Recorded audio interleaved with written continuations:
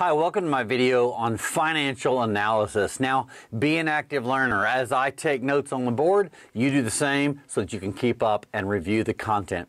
All right, we're going to talk today about something called financial analysis. Financial analysis really is just how to measure how good is a company financially performing. Now, a lot of times we even make judgments about, I know so-and-so and they must be wealthy because they have things. Or I know so-and-so because they've just got a lot of cash all the time. These aren't really good ways to understand someone's financial ability. Financial analysis is about weighing things. If you just look at one side of a balance sheet, for example, and say, wow, the company has lots of assets, and you stopped right there, that would not really be an analysis. It'd just be an observation. We see a lot of assets that a company has. Well, if you take those assets, things the company owns, and then you compare that to the debts they have, or you compare that to the equity they have built in the company, then you get a better analysis. And so it's not about observing. It's about analyzing, comparing things. So financial analysis helps us take some financial information and really judge in a real consistent manner how the company is doing or how the individual is doing. So don't just observe financial results, do analysis, which means we're going to compare items. Now to do that today, I'm going to borrow some financials. So here is an income statement and here is a balance sheet that we are going to use to follow along. This is an example company. It's Farm to Home Inc. and that is where the company is farming vegetables and selling those directly to retail or directly to consumers to actually purchase, avoiding the retail, kind of a direct farm-to-home business. Lots of great businesses are in this kind of effort today to help grow and meet demand, and so this is just an example we can use. Now also in our examples here we have 2 years. We have year 1 and year 2. That gives us an additional analysis that we can use as our example. All right, so here's our financials. We've got a profit and loss and a balance sheet, and now we want to talk about how can we analyze this business. Well, there's lots of different categories of analysis, and I want to break those down by category, and I want to do an example. So the first one I'm going to do is probably the one that most people start off with, and that is liquidity. Now, liquidity is the ability to, I'll kind of define these, ability to cover cash needs or short-term, I'll abbreviate that, needs. And so it's our ability to cover our cash needs. Now, that's going to be true of things like liabilities. So the debts that we owe short-term, which is current, is comparing how able we are to cover those short-term needs. And so really liquidity is just a definition of a current asset divided by current liabilities, and that is our formula for liquidity.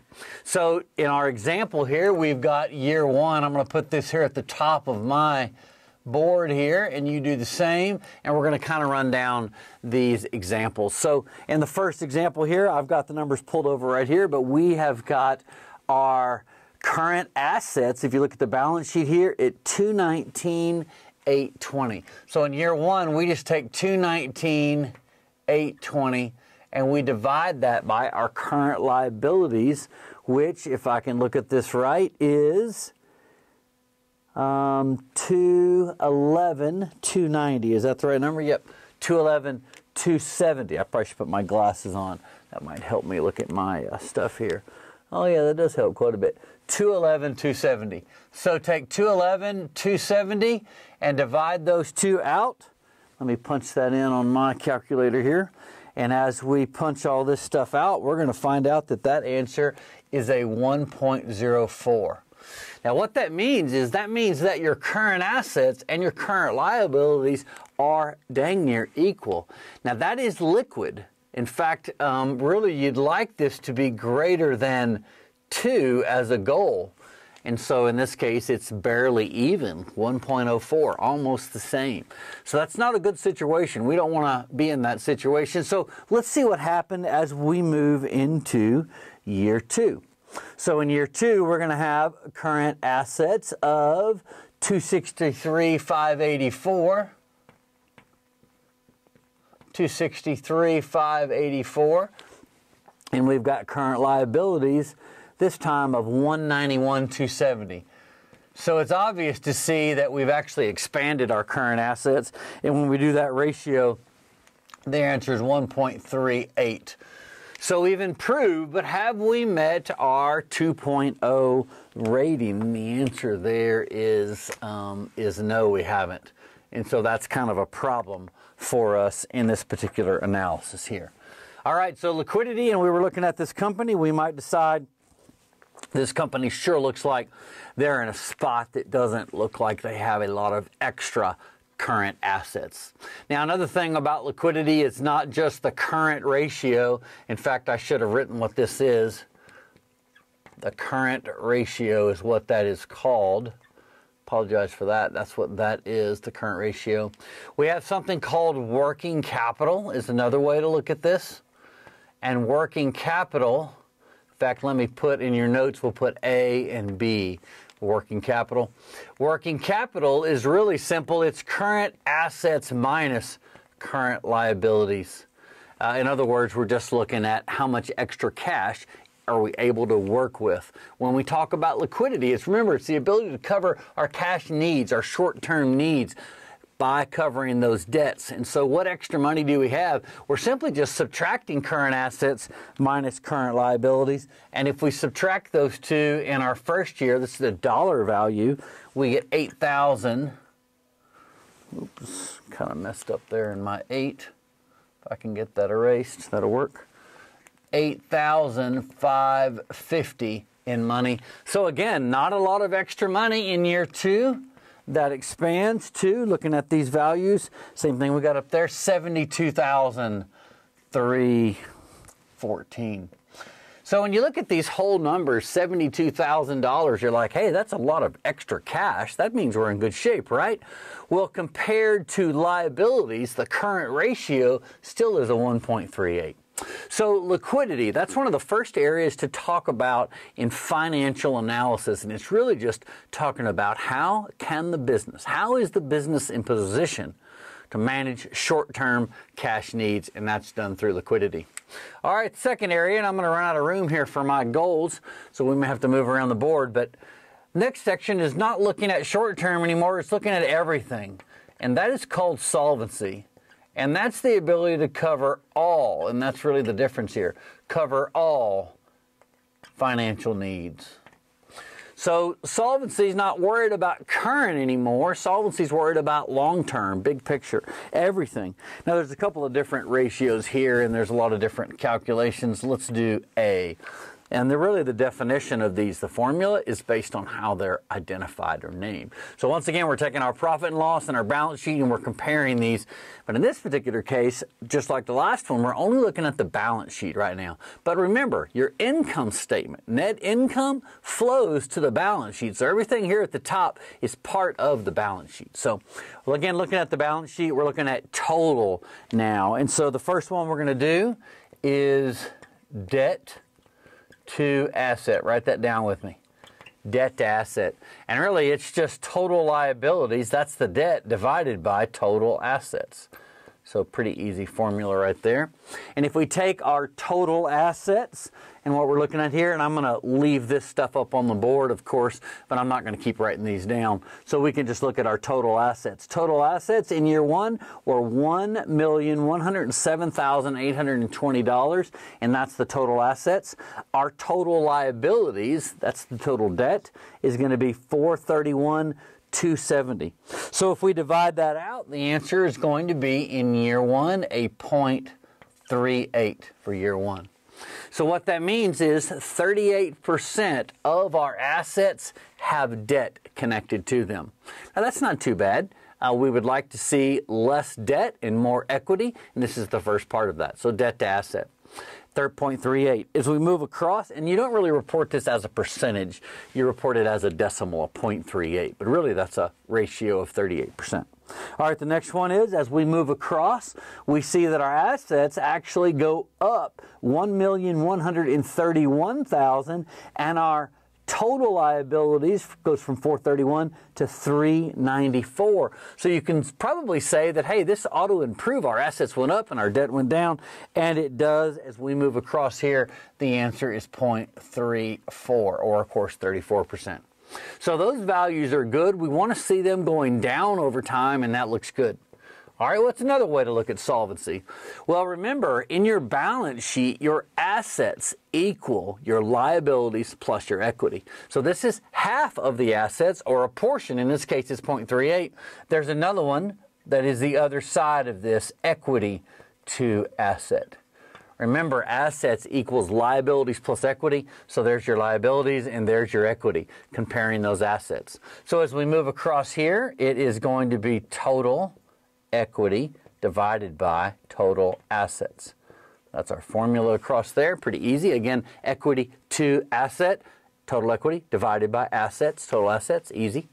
All right, as we move across here, we're going to take a look at these, and we're looking once again, but this time we're talking about equity. Equity $676,000 in year one. It moves to 737. Our assets have gone up as well. So we want to look at the ratio of this, and the ratio of this will be a 0.62 with some rounding. And the next ratio is going to be a 0.66 over here. So equity has gone up, and it has to go up if debt has gone down. Because remember, these two things actually will add to 1 every time. So sometimes in lending, in borrowing, really a banker is interested in your debt to asset ratio to see how much debt you have. They actually don't even have to calculate equity to asset because it's the opposite to get to 1 every time. So debt to asset is probably the one that gets looked at the most, and then equity to asset is the counterpart to that. But this is looking good. Now, short-term debt looks like it's a problem, but overall debt seems to me to be going down, and it seems to be in proportion that equity is much higher than debt. So these ratios look good. What's another way we can look at this financial solvency ratio is really now connecting debt and equity together, and that is called debt to equity. And so once again, it is total liabilities divided by total equity. And that is your formula, pretty simple. Now as we move across here, we're going to compare these. And so as we look at debt to equity, we could say that the formula would be pretty simple. Like I said, total liabilities. So coming over here and looking at your balance sheet again, total liability is $431,270. Equity is $67,550, so that's what we have here. If we do a ratio of that, the answer is going to be for us, looking at the work I've already done here, is going to be a 0.64 in year one. And then in year two, we're taking 191, total liabilities, total liabilities, sorry, 394,270, and we're dividing that by our equity of 737. Now it looks like to me that our liabilities went down, and it looks like to me our equity went up. We've seen some of this before, and so when we look at this ratio, the answer now is 0.53. And what you'd like to see, of course, is lower debt compared to equity. So as we look at the profit and loss, you can see in year one, we made $35,000. In year two, we made $44,745. So our profits are going up, which means our equity is going up, and it looks like we're not getting a lot more debt because the debt's dropping. So these ratios kind of illustrate that to us. But you can't just observe total liabilities. You can't just observe total assets. You can't even just observe total equity. You can't even really just look at profit in each year. By putting those values into these formulas, you actually can get a clearer picture of some of the financial areas, and we're talking about today. Liquidity means short-term debt, solvency, longer-term asset and debt, and then we put those ratios together and kind of get some pictures. Now, just to review a little bit, and then we're going to stop and go to our next topic. But just to review, we're talking about liquidity, meaning ability to cover short term. Current ratio is one of the biggest ones. The goal would be greater than 2, and it looks like to me that that is a problem because neither year is greater than 2. In fact, in year 1, we're just barely liquid, and in year 2, we go a little further. So that's why I have the X there. As we move through with working capital gives us the dollar value.